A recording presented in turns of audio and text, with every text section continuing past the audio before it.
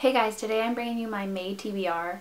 I'm a little worried about doing this since I don't know if I can set to a planned set of books to read, but we'll see. We'll see how many I get through or if I stray from this list. I'm going to try and read The Spectacular Now by Tim Tharp.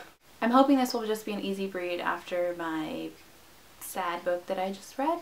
That's why I'm looking forward to this one. Another book is Where'd You Go, Bernadette by Semple. It takes place in Seattle and I think it makes fun of the different parts and people of Seattle, which is where I live, so I really want to read this one. This is the one I'm probably most excited for, which is Norwegian Wood by Haruki Murakami.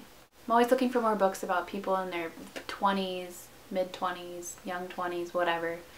And so I'm excited to read this one, which takes place in like the 60s, I believe.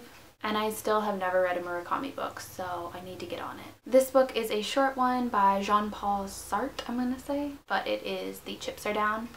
It is super short and like the margins are really big, so I'm sure I'll get through it really fast. I've heard that if you like to read philosophy, then this is a good book to read, a good fiction to read. The last book is A Confederacy of Dunces by John Kennedy Toole.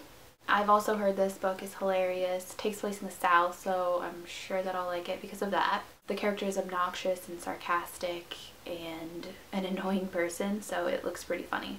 Also, the backstory of this author is pretty interesting. I believe he committed suicide because he couldn't get the book published, and after he died, his mom went around and shopped his book to a professor, and it ended up becoming a Pulitzer Prize winner after he died. Those are the books for the month of May that I hope to read, and I'd like to see what your guys' books are. Thanks for watching. Bye.